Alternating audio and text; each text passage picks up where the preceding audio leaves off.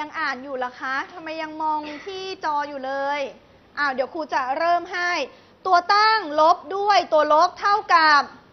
ตัวตั้งบวกจำนวนตรงข้ามของตัวลบแน่นอนเราทราบถึงจำนวนตรงข้ามของตัวลบแล้วใช่ไหมคะจำนวนตรงข้ามทราบแล้วนะคะ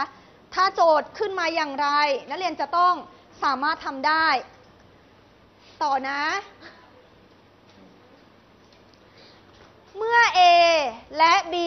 แทนทศนิยมใดๆนะคะ A ลบด้วย B เท่ากับ A บวกด้วยจำนวนตรงข้ามของ B ตรงนี้นะคะก็คือข้อความที่นักเรียนบอกหลักการลบทศนิยมนะคะหรืออะไร A ลบด้วย B เท่ากับ A ในที่นี้คืออะไรตัวตั้ง B ในที่นี้คืออะไรตัวลบเขาบอกว่า B จะต้องทำยังไงคะเปลี่ยนเป็นจำนวนตรงข้ามของตัวลบ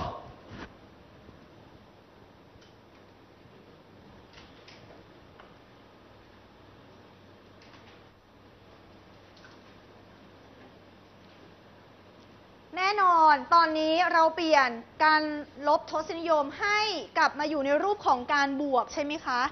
การบวกแม่นยำยังแม่นแล้วนะคะแม่นนะถ้าทศนิยมที่เป็นลบบวกด้วยทศนิยมที่เป็นลบคำตอบออกมาเป็นขอบคุณค่ะด้านหลังบอกว่าบวกค่ะเป็นอะไรคะเป็นลบนะคะพร้อมยังพร้อมที่จะเอาหลักการมาใช้ยังคะเรามาดูนะคะ 4.2 ลบด้วย 3.4 4.2 เป็นตัวตั้งตัวลบคืออะไรคะ 3.4 ณ ตอนนี้หน้าที่ของเราเปลี่ยนให้อยู่ในรูปของการบวกเลย 4.2 บวก 3.4 เก่งมากค่ะต่อนะคะบอกก่อนจะต้องรู้ก่อนว่าตัวตั้งคือใช่ตัวตั้งยังคงเหมือนเดิมจัดการเลยค่ะ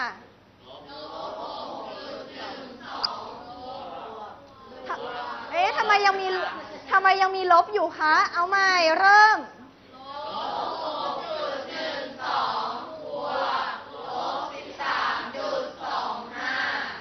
นักเรียนอย่าพลาดนะคะตรงนี้ตรงตัวลบ 13.25 หลายคนไม่เปลี่ยนให้เป็นจำนวนตรงข้ามของตัวลบนะคะต่อเลยค่ะ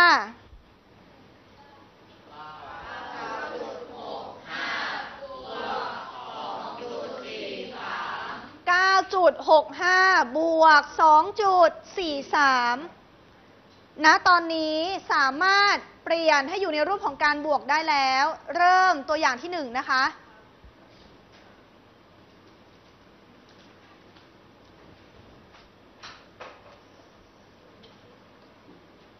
ตัวอย่างที่1นะคะจงหาผลลบนะคะ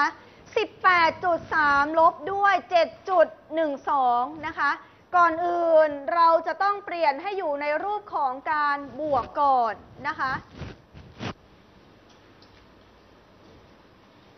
นักเรียนก็จะได้อะไรคะ 18.3 บวกด้วยลบ 7.12 นะคะ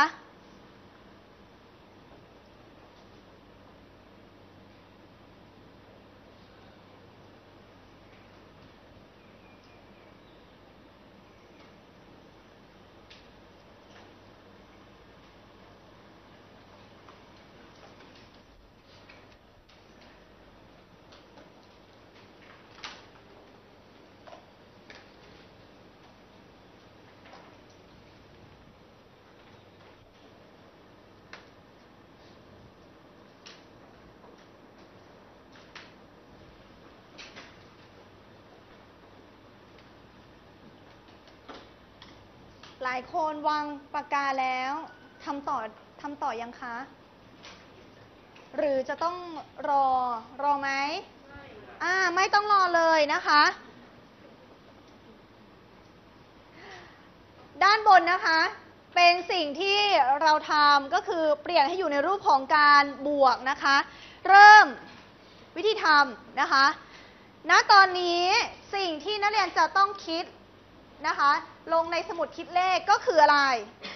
นำอะไรคะนำ 18.30 ลบด้วย 7.12 ใช่ไหมคะ ณ ตอนนี้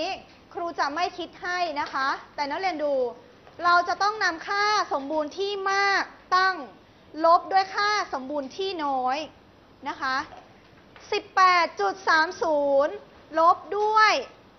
7.12 ณ ตอนนี้ได้คำตอบหรือยังคะ ได้เลยคะ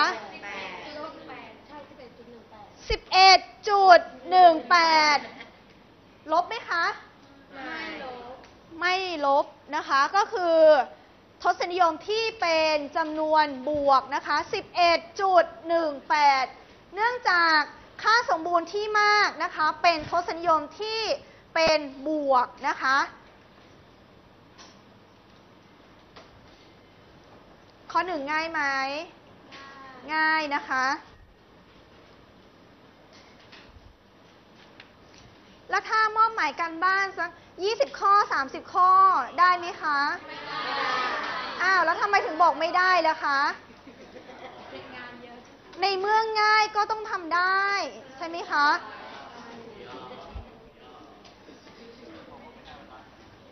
ต่อตัวอย่างที่2ได้ยังได้นะคะนักเรียนคะต้นทางตอนนี้ทุกคนจากการสังเกตของครูนะคะทุกคนได้ลงมือทำด้วยตัวเองนะคะครูเชื่อว่าปลายทางที่เรียนอยู่ในขณะนี้ก็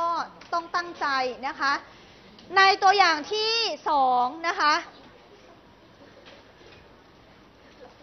ในตัวอย่างที่2ครูถามว่าตัวลบในตัวอย่างที่2คืออะไรเก่งมากลบ 86.38 นะคะ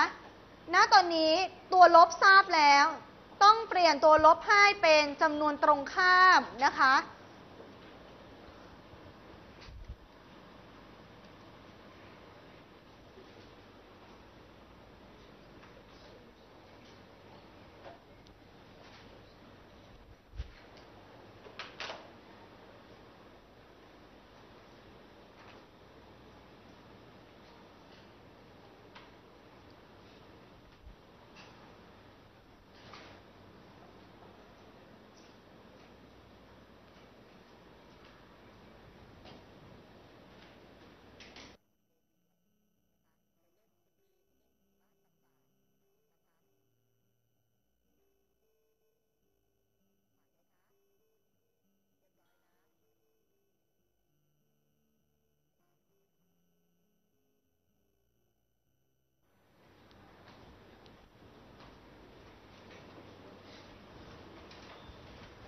นักเรียนคะตอนนี้เปลี่ยน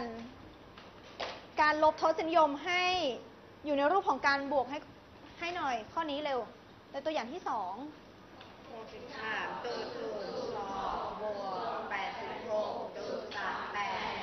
63.02 บวกด้วย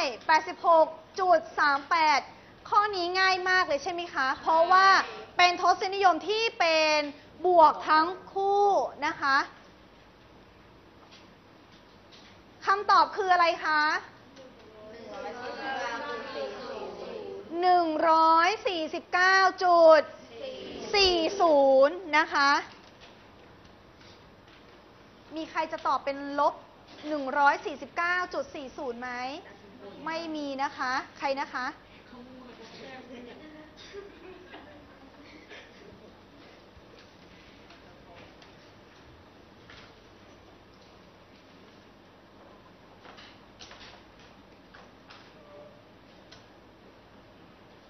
นักเรียนขีดเส้นใต้ระหว่างข้อให้เรียบร้อยเลยนะคะเรามาต่อที่ข้อที่3 นะคะ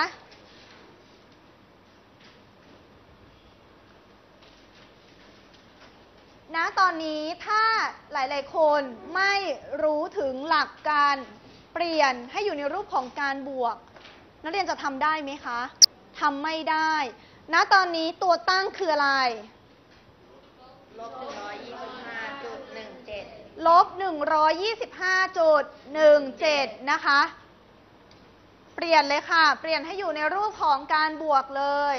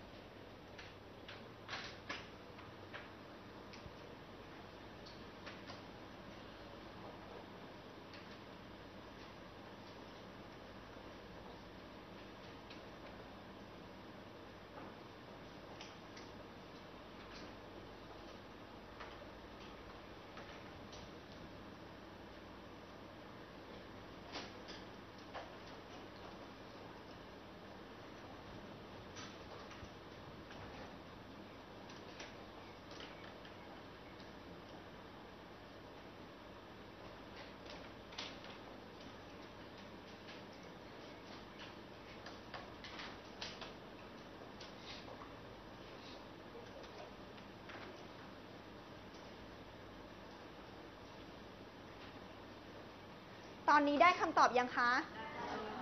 ถ้าได้แล้วนะคะ